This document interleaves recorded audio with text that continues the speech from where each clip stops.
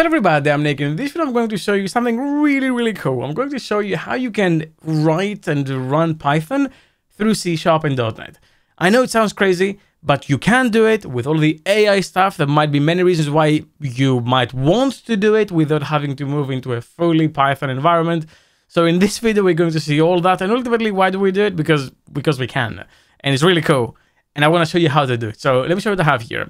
I have a simple project called python.net. It doesn't really have much. It has this hello Python here. Nothing fancy. And then I have a couple of files. I have this example.py file, which has a hello world. It just prints hello world. And then I have this calculator class. Now, this is Python. I can run Python. You know, I have the Python module installed. So if I want to run this to the console or with the py command, this is all fine. I don't want to do that. Instead, what I want to do is I want to write Python in C#. And this actually makes useful one of my most hated C# keywords. You'll see which one in a second. And you probably guessed it already. So in order for this to work, you have to go to the packages and install python.net. This all works with this library. I know there has been Iron Python and Iron Ruby, which allows you to do something like this.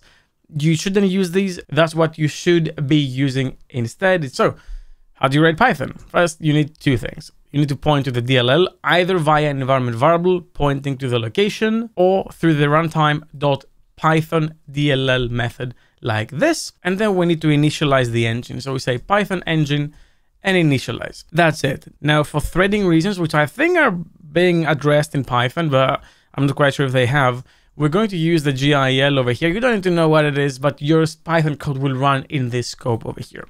Now, how do we load, let's say, this method? Well, something I've done is actually I've marked this thing as content and copy always. So this thing will be copied to the compiled whatever we create in the end. And what I want to do is I want to say dynamic. Yes, I know. Example. That's the keyword I really didn't want to use, but I can say example. And then here I can say example dot hello world, because that's exactly what the name of that function is here. So I can take that, paste it here, I can run my code, and as you can see, hello world. And by the way, this is fully debuggable. So if I click here and I say next and I move into things, I'm importing that example module, which exists because I have copied it in compilation on the compilation folder.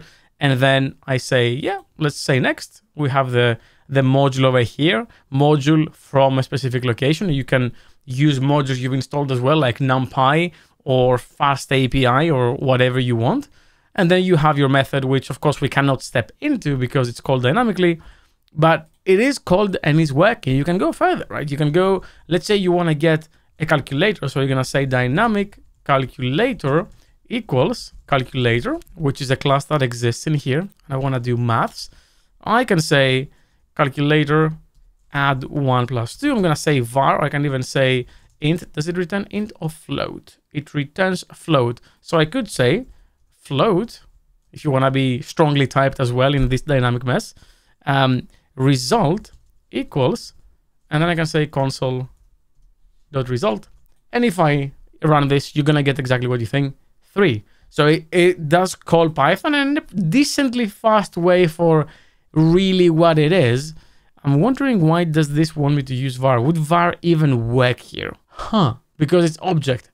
I guess. Interesting.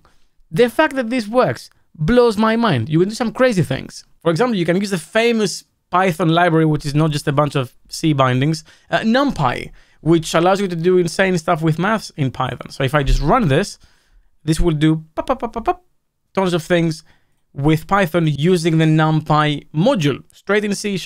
You can pass parameters to it. You can pass a new list of floats into the NumPy array method, and it will work. And you're going to get the type back. As you can see on the result, this is a float 64. This is an int 32. You can see the arrays. You can see it. It's just nuts that all of this works, and it works so well. And I'm so surprised that this package is still being maintained, and it's so good. Now, I'm not the best in Python. I can read it, but I'm not the best in writing it. But I did get pretty good in TypeScript using our brand new TypeScript courses on Dome Train. So if you want to check those out or anything else on the platform, it's 30% off until the end of summer.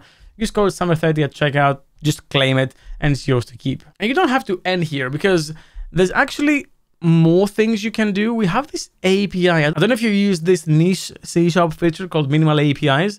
Fast API was one of the things that Microsoft looked at to sort of simplify how we make APIs in .NET. So for example, this is a minimal API in Python. It's called Fast API using the Fast API package. So from Fast API, import Fast API, get it here, instantiate the app, and then use app-get through an attribute, and then you can define your read route, read item, and so on. So this can also be passed and worked and run in C#. So you can run a full API, Python API from C#. Now, there's many ways to do this. I want to show you a very convoluted way to show you how far you can go, which I know is very interesting and weird that you can even have this API, but I'm going to create a scope over here. Maybe I can even use the using statement to dispose it. I'm going to import the API, which is this file over here. I'm going to get the app, this app, and then I can access things like running the app, hosting it, exposing it to a port, the log level I want to have. And then in case of an exception, I'm doing some C# logging. So I'm mixing both over here. I mean, as you can see, our API is running, started server process. We have the number. We can click on this. In fact, I'm going to do it. And as you can see over here, 8,000 hello world from Python, .NET plus Fast API. I can even go further. I can say hello Nick, and then you have the hello Nick from Python, .NET. And this is not slow, by the way. If you go to Insomnia just to get some metrics, if I call this, yeah, it is not 1 millisecond, but it's 8, it is 9. It is fast for what it's doing, which is basically just running Python behind the scenes, and it's called Fast API. So inherently, it is not slow, especially if all you're doing is forwarding the Python through C#. Of course, the NumPy stuff would be more complicated because of all the dynamic things you have to do. But still, the fact that you can do this is extremely powerful, and you might have a use case for it. I find this so interesting. And if you do have a use case for this, please let me know in the comments down below. I'm really interested to know. Well, that's all I had for you for this video. Thank you very much for watching, and as always, keep coding.